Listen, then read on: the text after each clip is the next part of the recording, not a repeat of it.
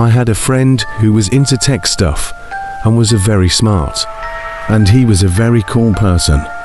One day during college class he had asked me if I wanted to see something cool he found. So I said yes. After the class had finished, we went to go get something to eat. And after that we went to his apartment that he was living.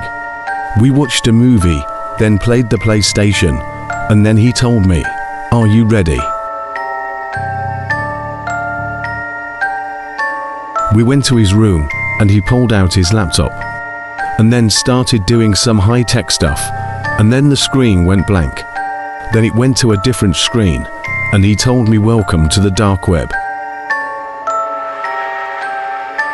I heard of many stuff about that place and I told him that let's not play around with that, and then he told me, "Don't worry, I come here all the time."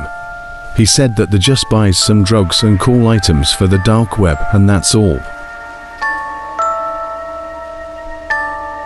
Then I calmed down a bit, and there was a lot of cool things in the dark web, like all kinds of drugs and guns, and unreleased movies of all sorts.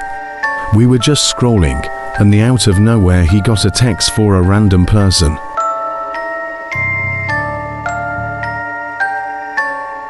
He just ignored it, but the person kept on sending texts.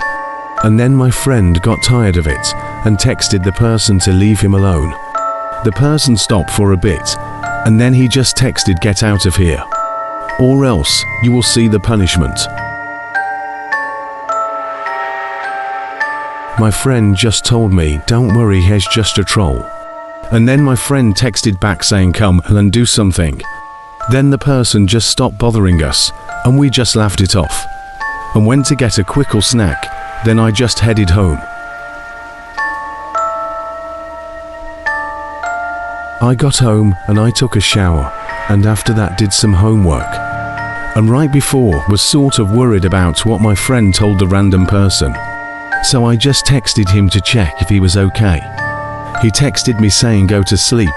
It was just a random person trolling us.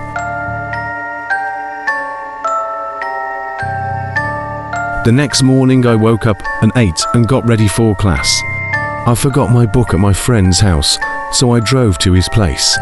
I got to his place, then saw the door open, which was odd. But I just thought he went for a walk and forgot to close it. I entered it and saw him laying on the floor with blood.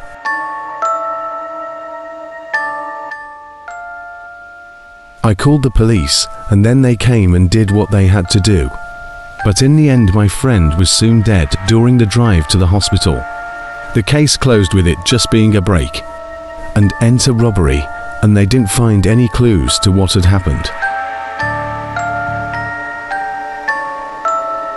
This tragic event has left me scared to death, and I never want to even think about that night before his death. May he rest in peace.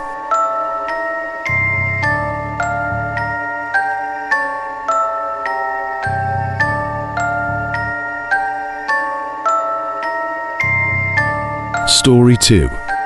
A friend of mine claims he was snooping around where he didn't belong in the black market forums and hacking forums in the dark web.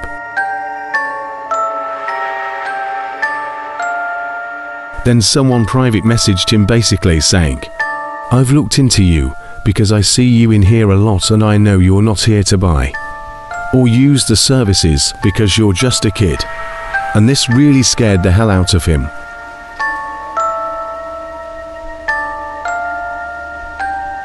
Then the person who texted my friend said, "I don't mind, but others will, and you haven't protected yourself well enough to be here.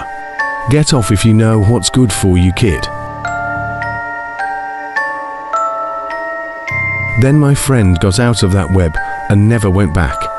In a way he was thankful that person told him to get off, or else he would have been somewhere else right now, or even killed by those crazy people.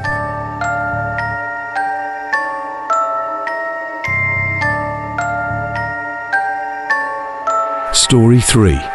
I think this was in 2012, or whenever the Silk Road was at its peak. A friend had told me he ordered some MDMA off of it and actually received the package in the mail. I had him show me how he used the program.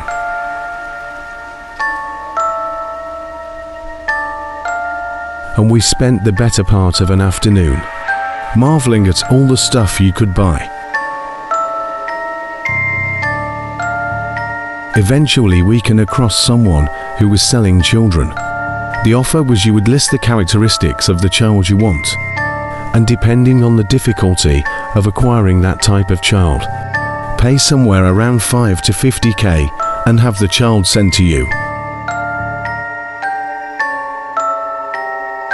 There were pictures of ones he had available, where they mostly naked in a dirty room.